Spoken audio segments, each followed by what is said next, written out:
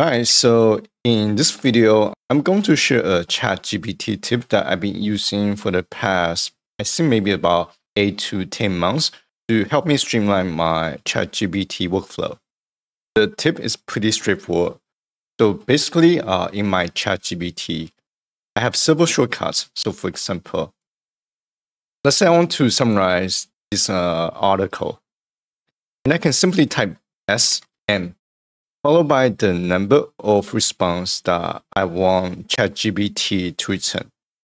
Let's say I want to return 3 options. So I'm going to enter 3 and followed by the article.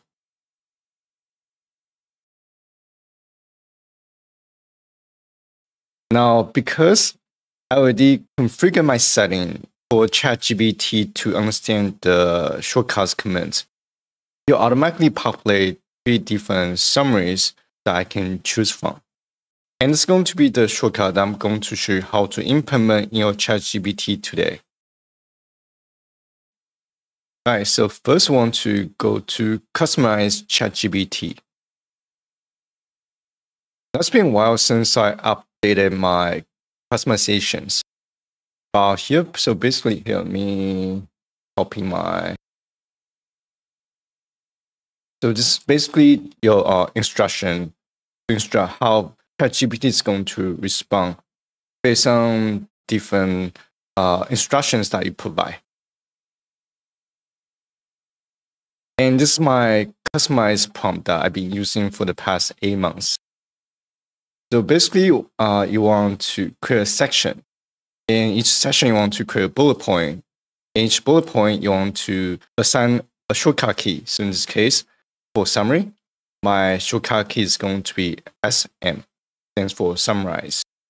And here I have shortcut key S and shortcut key L. The one is going to return a short response based on my request. And the L shortcut key is going to be a long response based on my request or based on my question. And you can extend the shortcuts based on your use cases. And the numbers represents how many outputs that I want to generate. So for example, 3 means that I want to generate 3 responses. 10 will be 10 responses and so on. They want to state the instruction to tell ChatGPT what those shortcuts are used for. And to make sure that the setting will work as expected, I'm going to reiterate each shortcut key's usageness, and this will be SM.